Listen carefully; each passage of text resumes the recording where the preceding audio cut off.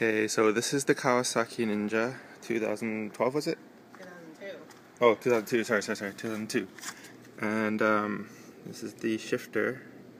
I don't know if this is normal, but it seems kind of loose. It's tight in there, but as you can see, I'm not using that much force. And I can shift it. No, I won't go up there. You want me to clutch? Oh yeah, sorry. Yeah, clutch. I'm not going to use that much force. It's just a light push. I'm going to push a little harder now. No, that's as far as it goes up, and then down. That's how it goes down. It's hitting the bolt there from the kickstand. That's a little blurry there. And that's as far as it goes down. And I've forced it past that bolt before, but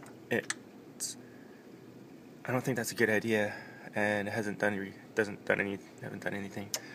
And that's as far as it goes. And that's for the clutch. I don't know if this is normal, but it's pretty loose too. Right. Range of motion with that. It seems to go past the handlebar. I'm not sure if that's normal either.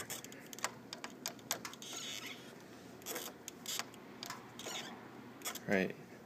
The problem is that it can't shift. So we can't shift Up or down, or find neutral. You can't find neutral, as she said.